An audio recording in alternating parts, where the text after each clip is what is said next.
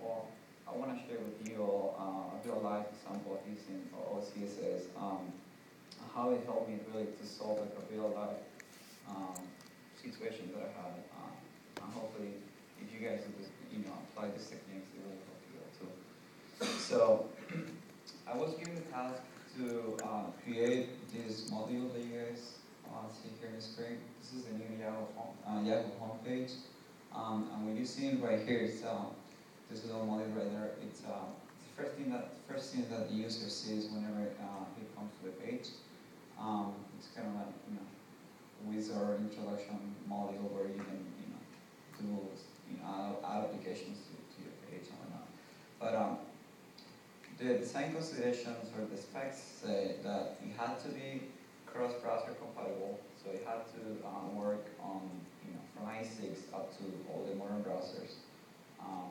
It had to have multi-language support, which meant it had to work in other markets other than the US. So, Spain, Germany, Italy, all these languages.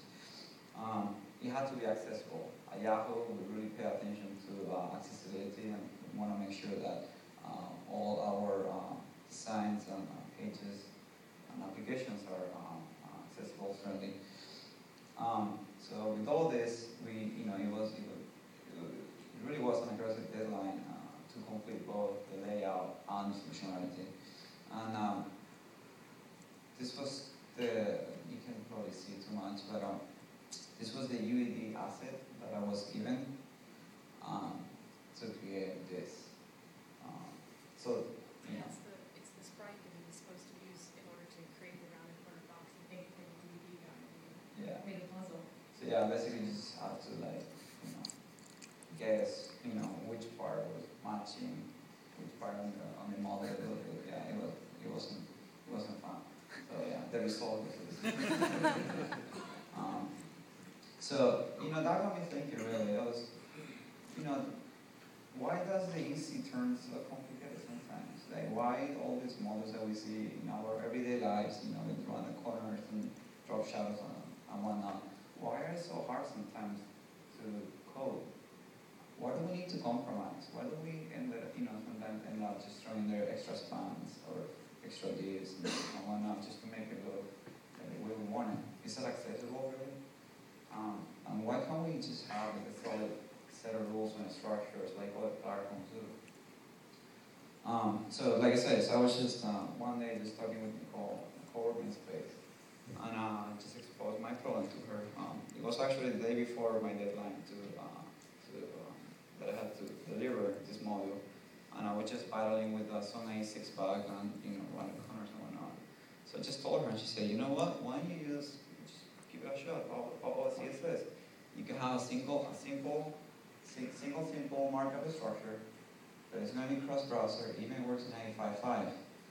And it's going to be like very minimum CSS, and it's going to be very scalable and easy to apply to multiple designs. So with that, I was able to get rid of this, turn it into this, and that was the end result. And up to date, we've been putting out the Yahoo homepage when many different markets, different variable weights and whatnot, and it hasn't broken me, so pretty happy with it. That was me. I was good with the module. So the other thing that I would like to share with you is kind of contribute with you guys something that we built.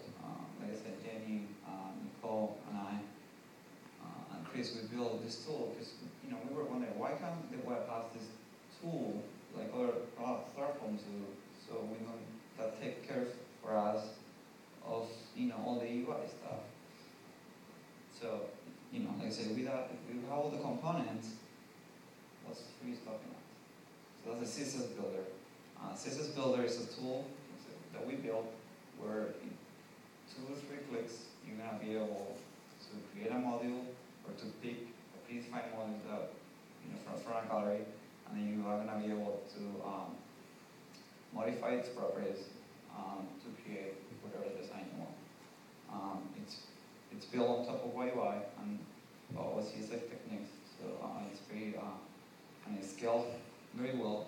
And the beauty of it is just you create one and you can just plug it and play in any website that you want without being afraid of breaking or like getting around the corners all weird browser. So we're gonna give a little demo, of the tool right now. In case you missed the lighting talk that we did before.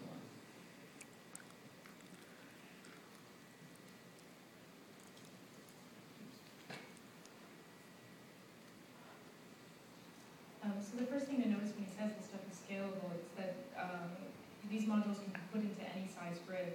So the builder is actually using the CSS grids, fixed grids, to lay out these different modules. And what you notice when we change the size of the page is that the modules automatically adapt in both height and width.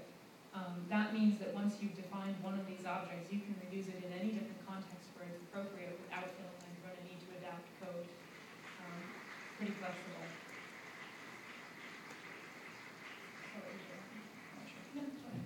Alright, so just go ahead and pick up all your up here. Just this one, for example, pink.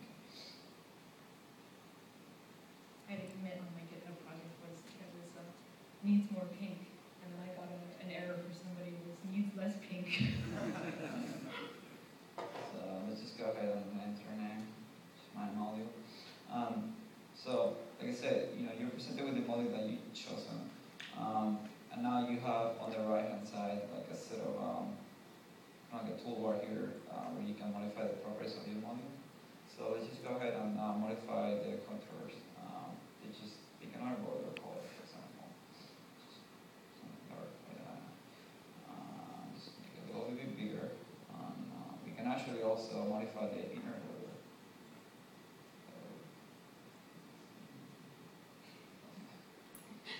Or you can have your designer tell you exactly what the border should be, and you either way, make it. that works better.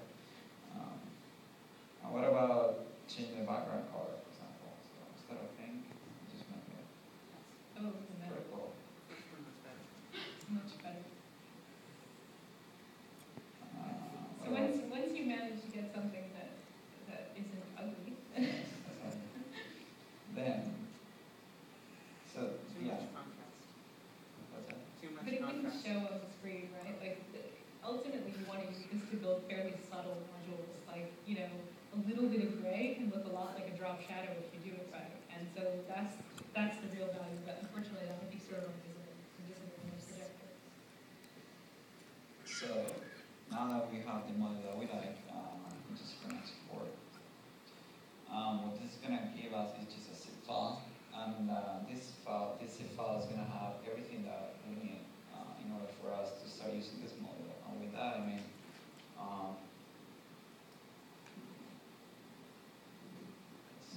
so You have to just use. Oh, is it in there? Okay. So we're given an HTML file that contains all the HTML and CSS that we need, and also we're given an image that for the runner corners, just for IE support. So really, all you need to do is just grab this code, plug it in your website, and you're gonna be able just to have something like this where everything's just gonna play nice with each other. They can grow, they can scale as much as you want, and so that's really the beauty of this, and yeah, it really made my life much easier when I started using